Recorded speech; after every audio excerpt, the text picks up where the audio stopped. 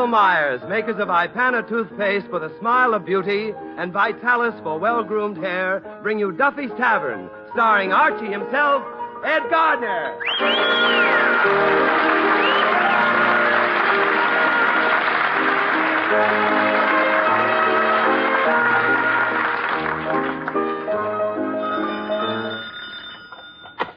Hello, Duffy's Tavern. Where do you eat meat to eat? Archie the manager speaking. Duffy ain't here. Oh, hello, Duffy. Ah, Duffy, I'm as happy as a bee with the hives. Well, I'm getting married.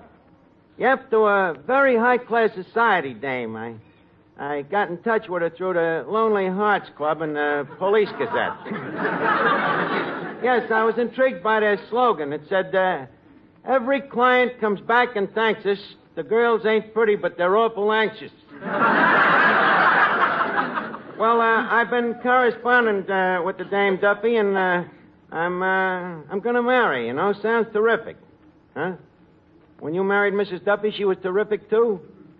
Young and cute and Irish as Patty's pig, huh? Now, after 30 years, you wish you'd married the pig. Well, at what point did she start to change?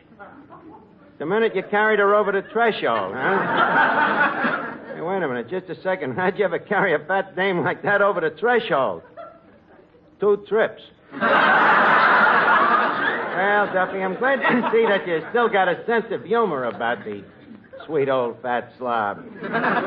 Well, I'll call you back. I got a lot of things on my mind. Eddie, yes, Miss Arthur. Eddie, when a guy's getting married and he starts walking down the aisle, which foot does he start with, the left or the right? Left or right, he's still off on the wrong foot. Why? Well, I'm thinking of committing matrimony, you know. Oh, mazel tov. Might I ask you who the lady in question is? Well, the questionable lady happens to be Miss Millicent Van Schnook. What does this schnook look like? Eddie, it's Van Schnook. And she's beautiful, she says. Where'd you meet this snook? Van Schnook. I'm sorry, Van Schnook. Well, I ain't met her yet. As I say, the wedding is being handled through the mails. What won't Sayers and Roebuck think of now? you say you fell in love with this gal by mail? Yeah, funny thing how it happened, Eddie. All began with a mere penny postcard. But before the week was out, we was mailing hot special deliveries. Yeah, with the stamps upside down. You should have seen them last couple of letters. Flaming. I told her how she kindled me spark of love and how me embers was burning for her. Then I filled up the rest of the page with X's. You mad, passionate thing, you.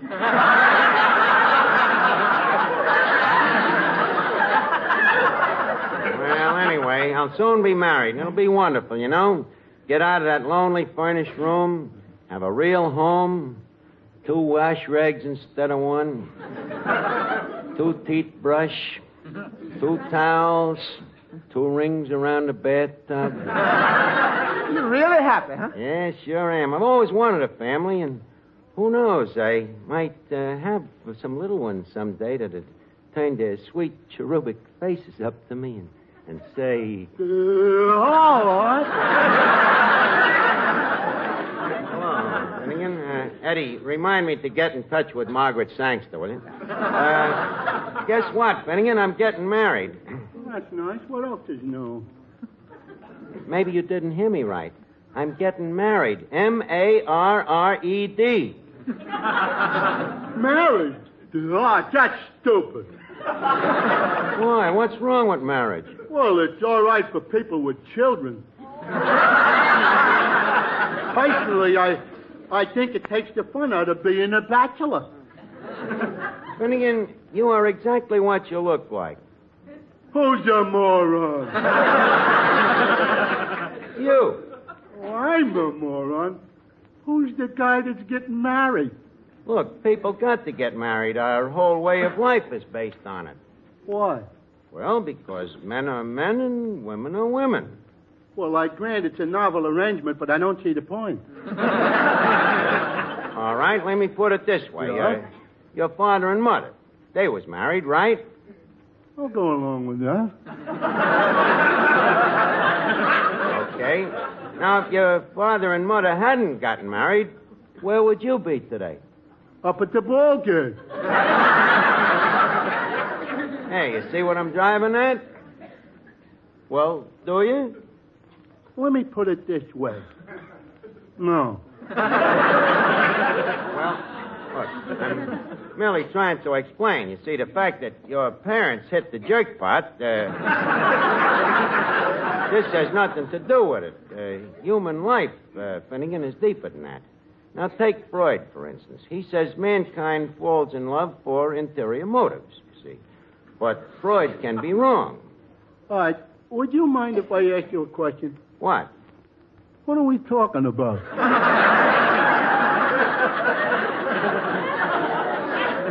We are talking about love and marriage. You mean that stuff about the birds and the bees? Yeah. Mere propaganda. The birds and the bees? Well, sure. Last week, I took a bee, and I put it in the bird's cage, and... Yeah? Frankly, Arch, nothing has happened. I still fail to see where that has anything to do with something. However, I won't argue the point. Well, I just... You're certainly in a talkative mood tonight, Arch. Well, why not, Joe? When a guy's planning to marry a dame like this Millicent, he wants to shout it out to the whole world. Same with me. Yeah, huh? Yeah. Every week I like to tell the whole world about Ipana toothpaste. Well, some guys like dames, some guys like toothpaste. Personally, I'm a guy that likes dames, you know. When I give them a little squeeze, I don't have to worry about getting the brush. I thank you.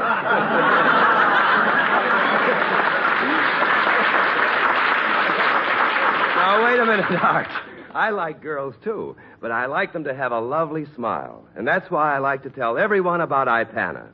For Ipana helps you to the prettiest, most sparkling smile you ever had. You know, dentists like Ipana so much that it's the toothpaste more of them use themselves as well as recommend to their patients than any other. You ought to try the Ipana way to a pretty smile yourself, because dentists say the Ipana way works. And it's easy. First, between regular visits to your dentist, brush all tooth surfaces with Ipana toothpaste at least twice a day. Then massage gums the way your dentist advises to stimulate gum circulation. Then see the difference Ipana toothpaste can make to your teeth, to your smile. Get a tube of Ipana first chance you get. Remember, a good dentifrice, like a good dentist, is never a luxury. So make the Ipana way your way to healthier gums, brighter teeth, a more sparkling smile. The Ipana smile, the smile of beauty.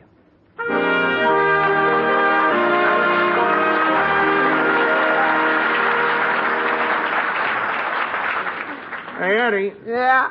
Eddie, see what you think of this wedding invitation, huh? Wedding invitation? Yeah, I just wrote it out. Let's see.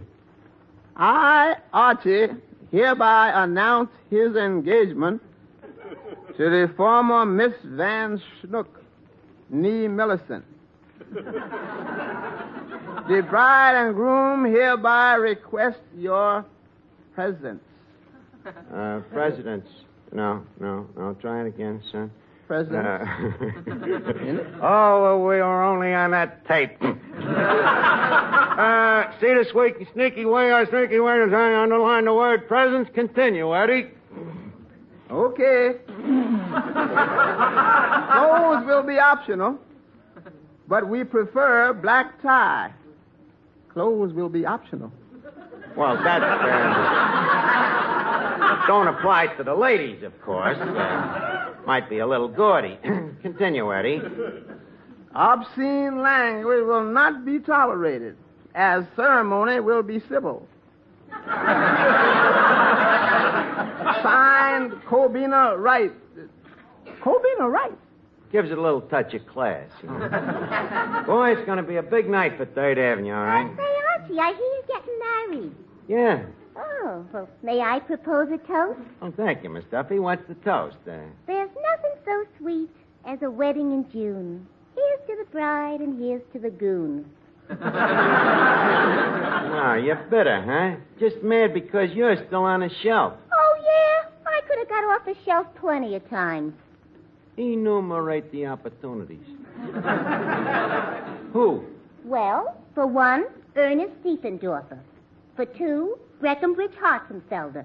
And for three, Harold Harkelroad. How did she ever miss Adolf Schickelgruber?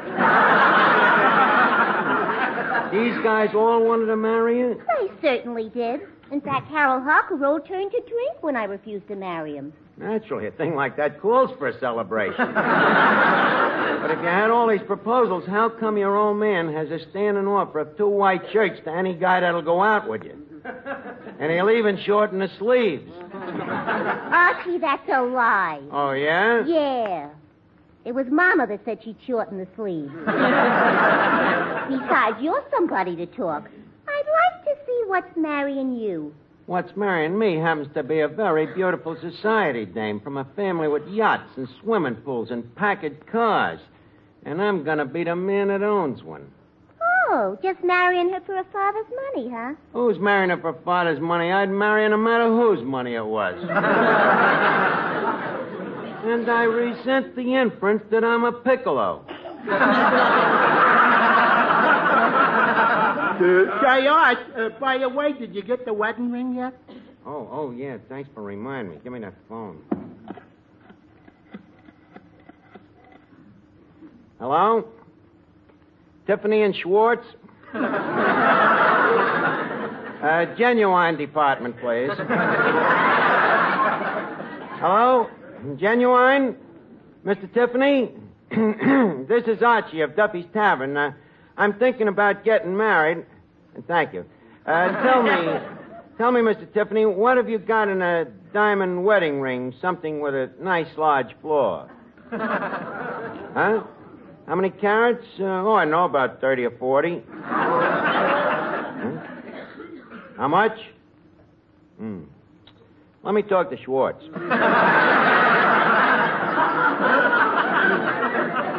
Hello, Schwartz?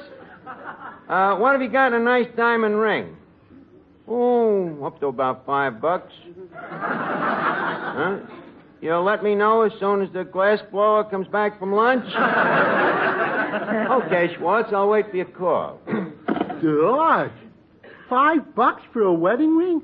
So what? I make that kind of dough in a couple of days. Besides, this is one marriage I want to get started right. You see, Finnegan, a woman is a peculiar thing. You've got to approach her tenderly, like a delicate flower, else love is apt to wane out the window. Yeah. Arch, how did you ever learn so much about love?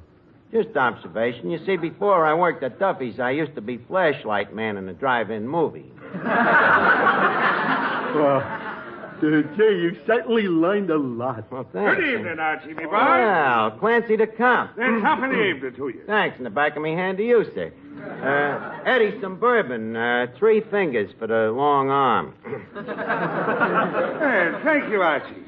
I could use a pick-me-up. You know, we had our annual policeman's ball last night. Oh, I feel terrible. Oh, wine, women, and song, huh? Yes, but not necessarily in that order. It's too bad you weren't there, Archie. No, Clancy, my days is over as a spinster. I got to settle down now that I'm getting married. You? Taking the leap? Mm-hmm. I thought you always played hard to get. I did, but I found if you play too hard to get, you don't get got. Well, I certainly hope you found the right girl, Archie. You know, choosing a wife is a serious business. When you embark on the sea of matrimony, make sure you don't do what I did and get a leaky bolt. You never know what kind of a woman you get until after you marry her.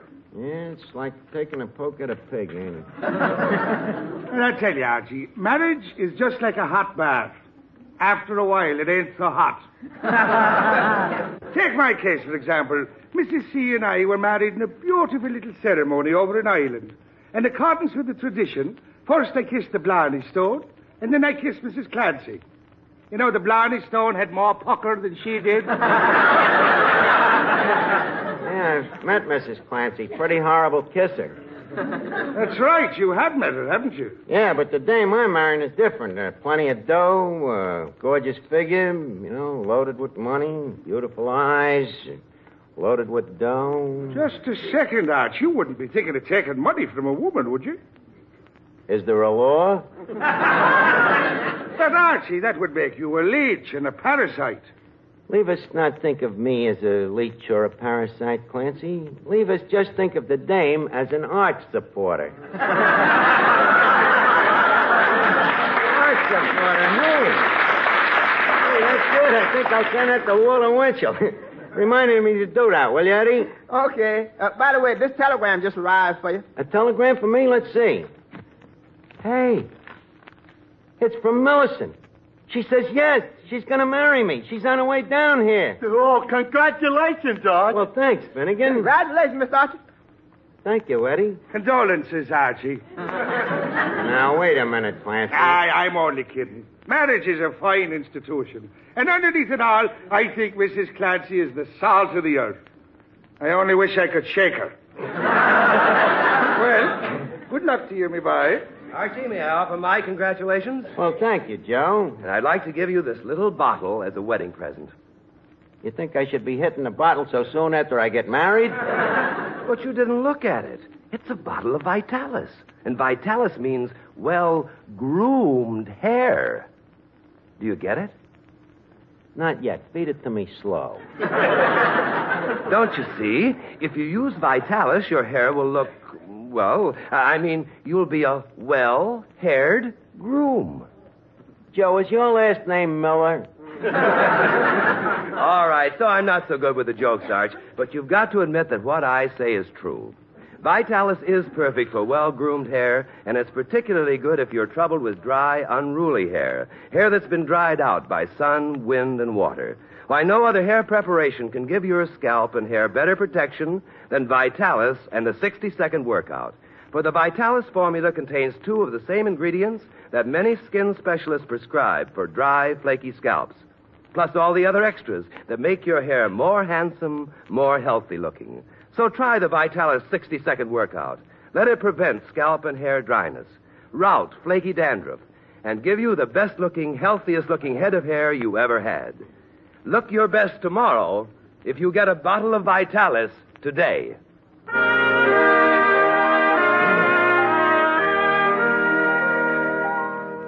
are you doing there, Archie? Studying over these travel folders, Miss Duffy. I'm trying to figure out where to go on me honeymoon now. Newport, Palm Springs. Palm Springs, that might not be bad. I hear they get some pretty nice-looking dames down there. Yeah, they'll come in handy on your honeymoon. Oh, yeah, I forgot about that. Yeah, let's see. Bermuda, Cuba, Nassau. How about Lithuania? Why Lithuania? What's wrong with Lithuania? Nothing. Okay. Well, that settles that. Now, where else could we go? Miami, Monte Carlo. Why would anybody want to go to Lithuania? Katrinka Yarbats comes from Lithuania. So what? Katrinka's a very nice girl. Well, so is Millicent a very nice girl, and Millicent's the one I'm going on my honeymoon with. Well, okay then. Okay. Go anywhere you want. That's just what I'm going to do. I still think you ought to go to Lithuania. I think you should go someplace. Let's look over this folder here, Eddie. Honolulu, just overnight from Los Angeles by Pan American Airways, only $3.38 round trip, including sleeper. Eddie, remind me to pack me sheer black pajamas. Say, Arch. Don't bother me now, Finnegan. The dame I'm going to marry, me future spouse, is going to be here any minute, and we got to get busy. We ain't even shoveled an aisle through the sawdust yet. You mean you're going to have the wedding here? Why not? People get married over the radio. They get married in theaters and airplanes. That's right, Arch. I even heard about a couple getting married in a church. Sure. Yeah, certainly. Now, let's see. I got to get the ring, and the minister, the carnations for the ushers. How about orange blossoms for the bride? Let's not spoil her, Eddie. Just whip up a couple of martinis. let's see. I'll need striped pants and a castaway coat, and I've got to make reservations for a trip through the Tunnel of Love. Now, what else? What kind of music are you going to have at the wedding, Archie? Well, we're going to have organ music, of course. Organ, huh? Oh, that's nice. Who's going to pass the tin cup, you? Frustrated humor if I ever heard it. Miss Duffy, this ain't going to be no hurdy-gurdy organ. It's going to be a beautiful pipe organ playing the wedding march. I'll bet you wouldn't even know which wedding march to play. Well, how many wedding marches is there? There's two. Lohengrin's and Mendelssohn's. And which one do you like best? Well, Mendelssohn has always been my favorite. And I'll bet you was his, too. And that's the one we're going to play. What a dopey wedding. What did you say? I think I made myself plain. No, Mother Nature took care of that. Now, look, Miss Duffy, please, don't leave us argue on me wedding night. Miss Archie, if this wedding is going to take place tonight, don't you think you ought to rehearse it a little?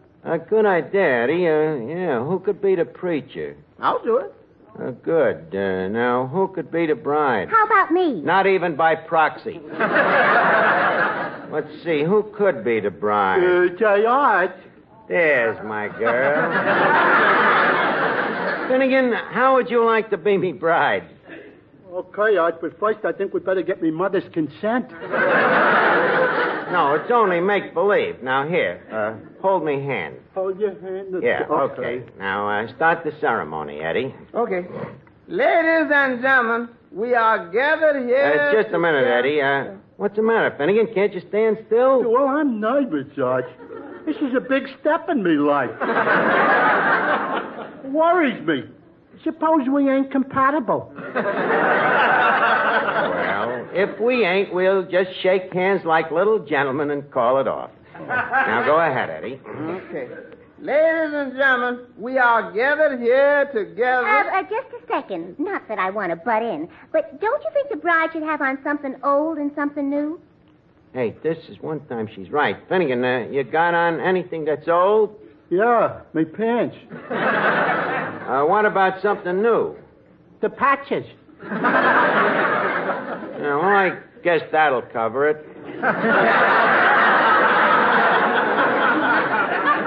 All right, proceed ahead, Eddie. Yes, sir. Ladies and gentlemen, we are gathered here together... Well, Arch, I can't go through with it. What's the matter? I feel silly marrying you. Why? Well, you're so much taller than I am. Would the bride please keep a trap shut? Now, come on, let's get this over with. Do you, Mr. Archie, take Miss Millicent to be your lawful wedded wife? Miss Millicent? Yeah. So already you got another woman, huh? And there ain't no other woman. That's just an example, a metaphor. I don't care what your metaphor. Get her out of my house. Maybe we better make it so he can understand it. Call the bride Finnegan. Okay. Do you, Miss Finnegan, take Mr. Archie to be your lawful wedded husband? Do I? What? Do I? Finnegan, it's I do. Okay, then you marry him. Finnegan, this ain't a real wedding. It's only kind of, mock believe. Now, try it again, Eddie. Okay. Ladies and gentlemen, we are gathered here together... Hey, wait a minute. Hey, who's that dame that just come in the door there? Better go over and see what she wants, Eddie. Okay, I'll be right back. The preacher has to go wait on a customer. What a place for a wedding. Miss Duffy, to me and me bride, this place will be the little church around the corner. Don't forget, to people in love, things only seem to be what they are. Miss Archie, guess what? What? That girl that just come in is your bride-to-be. You mean that is Millicent? That gorgeous hunk of punkritude? That's right. She's beautiful. Hubba. Pardon me, are you really Millicent? That's right.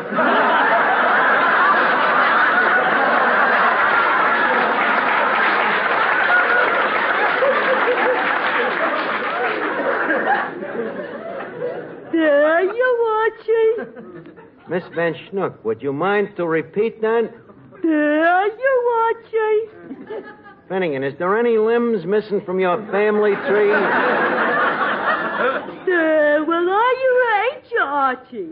Why? Well, if you are, I'm your little Millie. Millie, I got sad news for you. Archie just left town. He went back to his wife and his 12 children. Gee, I've been tilted.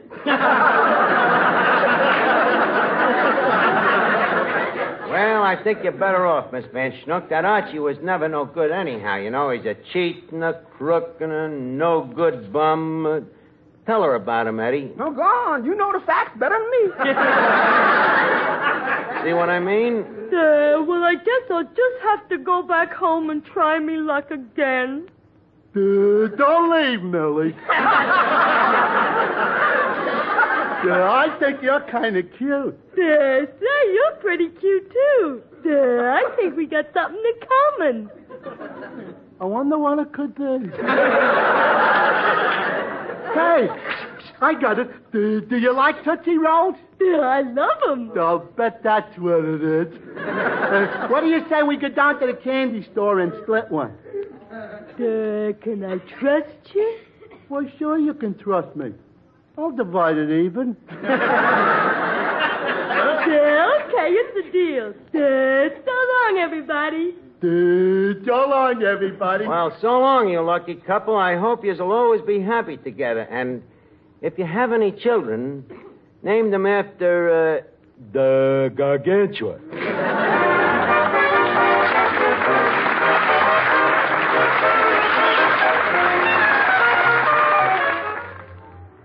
Yes, it's a hit. Thousands of men have switched to new Benex brushless shave cream.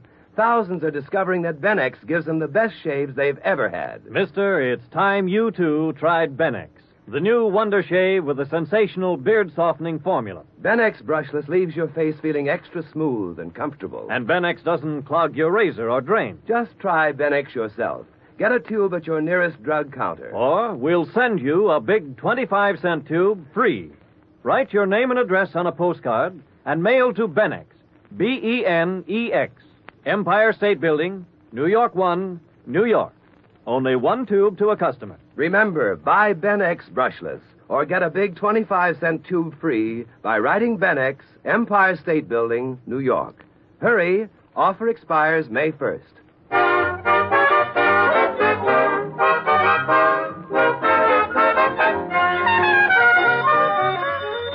Hello? Oh, hello, Duffy. Next week, Charles Coburn. Well, he's sort of an old Jolson. Yeah, the only difference between Jolson and Coburn is that when Jolson gets down on one knee, there's a chance that he'll be proposing to a dame. Well, anyway, Coburn will be here next week, Duffy. Be sure to listen in, huh? Okay, goodbye.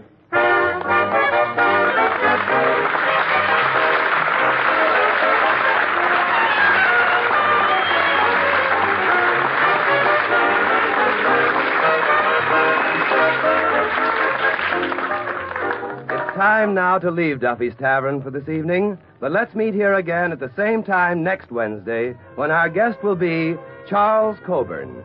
Duffy's Tavern is brought to you by Ipana Toothpaste for the smile of beauty and Vitalis for well-groomed hair. Each Wednesday, Bristol Myers brings you Duffy's Tavern and Mr. District Attorney, which follows immediately over most of these stations.